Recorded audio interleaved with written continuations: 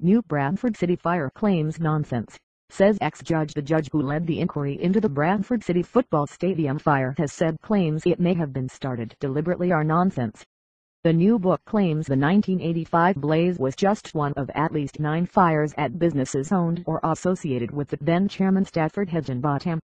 Sir Oliver Popplewell has stood by his verdict. The fire, which killed 56 people, was an accident. He said police should look at the other fires to see if they were sinister. The book's author Martin Fletcher lost 3 generations of his family in the fire. Mr. Fletcher, who was 12 at the time of the blaze, escaped unharmed from the stand at Valley Parade, but his father, uncle, grandfather and younger brother all died. He claims to have uncovered evidence Mr. Heginbotham was in dire financial trouble at the time. Speaking to BBC Radio Leeds, Sir Oliver said, "I'm sorry to spoil what is obviously a very good story. I'm afraid is nonsense for many reasons."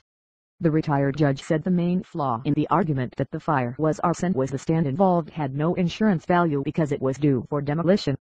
He said the fire was examined by experienced and thorough investigators who found nothing suspicious.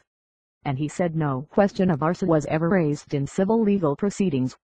The Popplewell inquiry, held 3 weeks after the disaster, ruled the fire was started by a spectator dropping a cigarette which ignited into rubbish that had accumulated under an old timber stand. Mr. Fletcher, whose book is being serially leased by The Guardian, said the inquiry did not look at the finances of Mr. Heginbotham, who died in 1995. The book does not make any direct allegations, but Mr. Fletcher says the chairman's history with fires, which he claims resulted in payouts totaling about £27 million in today's terms, warranted further investigation. Sir Oliver said although he scowled,